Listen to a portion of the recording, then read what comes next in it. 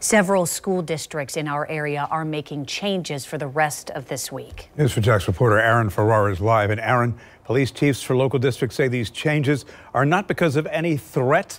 They are out of an abundance of caution. There's no immediate threat this morning, but there will be more security at schools both in Duval County and in Clay County. Specifically in all Duval County public schools, no backpacks or large handbags will be allowed inside the schools for the rest of this week. Small purses are allowed, however, they may be searched upon students getting there. All leadership officers will be at their respective schools as well. That's all according to a memo sent to parents from the DCPS school police chief yesterday. Also, as a response to this school shooting, Clay County Schools District Police Chief sent out a message to parents informing them of increased security and a stronger police presence for the rest of this week.